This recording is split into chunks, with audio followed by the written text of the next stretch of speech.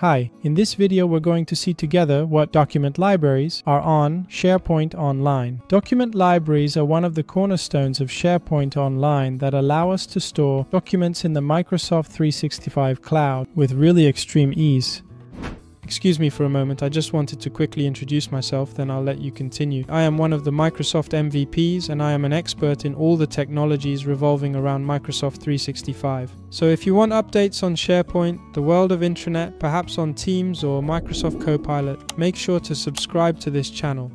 Let's switch to my computer for a moment so I can show you how they work and what you can do with document libraries. In general, you should know that every time a new site is created, a document library is always created on SharePoint Online. A default document library called Documents. In this library, we have the option to either create new documents from scratch using one of the available templates, or to create our own folder structure. Within the Microsoft Cloud, all the documents, files, and folders that we create in this site, you should know, are set to be visible by default. They are then visible to all the people who have permissions within the site. Okay? So anyone in the visitors group will be able to read this content. Anyone in the members group will be able to read and edit them, as well as upload new ones or delete them, or those who have the responsibility of managing the group, so they are group owners. You also have the option to choose what permissions apply to these documents. In addition to the ability to create new content and new files, I can also upload them from my computer. I can upload single files, multiple files, or even an entire folder. Or I can choose to create a template to add to the list of templates available within my document library. To upload a new file, I also have the option to do a drag and drop. So I select the file from my computer and move it into the document library, and once I release it in the top right, I have a bar that shows me the progress of the upload. In this case it was very quick because my document was very small. But if you upload larger files, in this case up in the top right,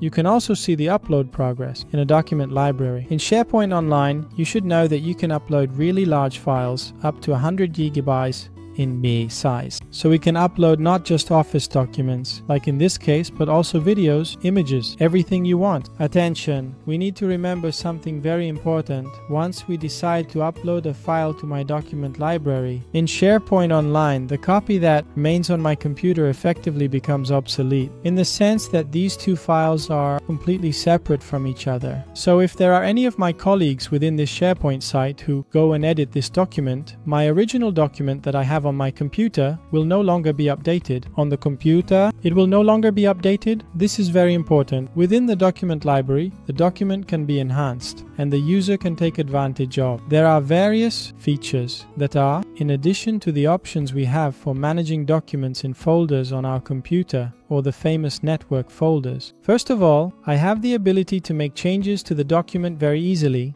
taking advantage of the integration that SharePoint has with the Office suite. In this case, I'm editing the document using Word Online. If I want, I can also choose to fully take advantage of Word's features by opening this document through the Word application on my computer. In this case, all the changes I make to the document are always saved. On SharePoint Online, so on Microsoft's cloud, every time I make a change to the document, and this is another one of the available features, SharePoint saves the previous version of my file. Or here within the contextual menu of the document, the ability to access the entire history of these versions that I can choose to view, delete, or perform a restore, that is, to make an old version become the current version again. This is very important because through SharePoint's version management in document libraries, we have a way to avoid losing content or changes made to a document in addition, and this is definitely the option that can be used the most. Within a document library,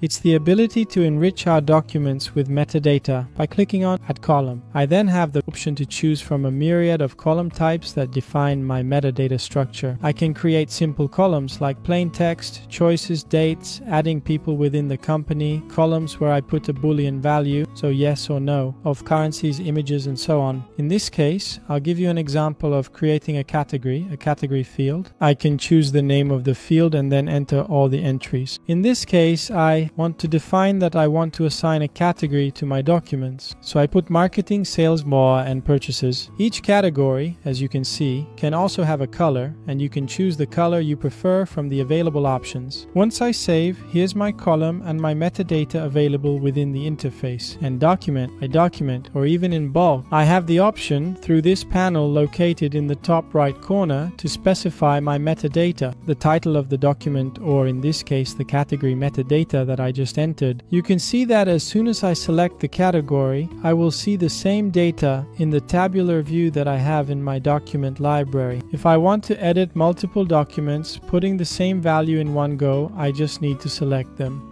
Always open the edit panel and choose the category value. In my case, I also have the option to take advantage of this content editing feature in a grid that allows me to access all the metadata present in my library and modify, let's say, all the values as if I were in a similar experience. Excel. In addition to this, I also have the option through the sync button to sync these files to my computer. It's very useful when I need to read and edit these documents while I'm on the go or offline without internet access. Here are the main features of document libraries, a feature in SharePoint that is truly a cornerstone of the product and offers so much more. See you soon.